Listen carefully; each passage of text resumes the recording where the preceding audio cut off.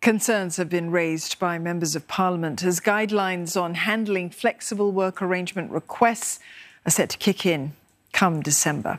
Now, these include whether the move would make Singapore less attractive for investors. Another is the recourse available to workers who feel their case has been rejected unreasonably. Sabrina Ng with more. Come the end of the year, workers could request flexible work arrangements, or FWAs, in terms of hours, location and load. And efforts are already in place to help ease this transition for employers. TAFEP will be conducting monthly briefings for employers starting from May. The first few runs have already been fully subscribed. TAFEP will provide more guidance to help employers understand the types of flexible work arrangements they can offer to employees with different needs, such as senior employees who may prefer flexi-load or mobility-challenged workers who may need telecommuting arrangements. Ms. Gan acknowledged that some types of firms, like SMEs, will require more targeted support. This will be done through briefings and training sessions, for example. But potential issues remain.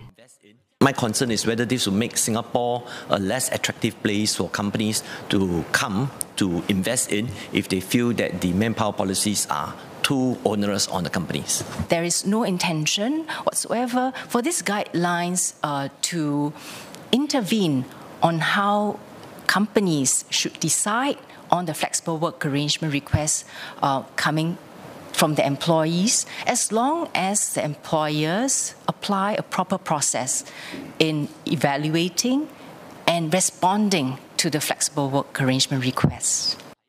Another MP asked about the avenues available to workers who may feel their requests have been rejected on unreasonable grounds.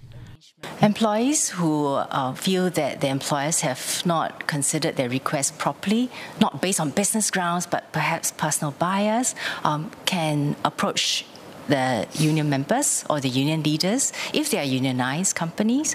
If not, they can go to TAFEP. TAFEP will be very happy to walk through with the employers on their responsibilities under the guidelines.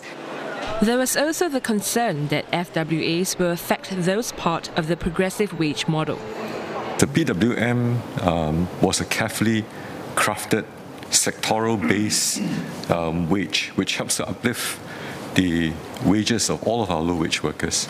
And in the implementation in terms of any form of guidelines, particularly the tripartite guidelines on flexible work arrangements, the spirit of the PWM should really lead the entire thinking behind this. Dr. Tan also called on all parties to come together to make this work for the betterment of Singapore's future generation of workers.